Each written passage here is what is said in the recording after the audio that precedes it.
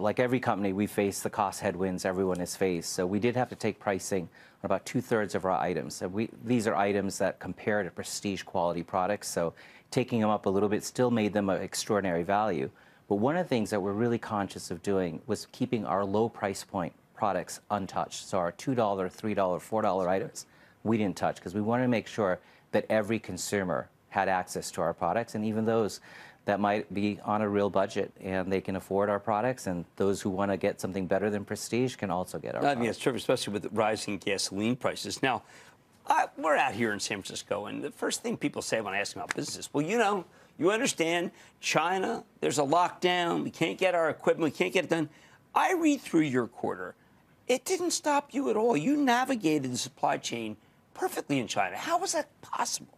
Well, we have a phenomenal team in China. Our entire team is in the Shanghai area, so they were indeed locked down for 2 months in their apartments. But between them and our exceptional suppliers, we're able to stay in production and continue to ship our products and been able to maintain 95% customer in stock. So I'm really proud of our team. Well, they should be. Don't miss a second of Mad Money. Follow @JimCramer on Twitter. Have a question?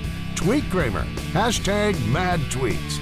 Send Jim an email to madmoney@cnbc.com or give us a call at 1-800-743-CNBC. Miss something? Head to madmoney.cnbc.com.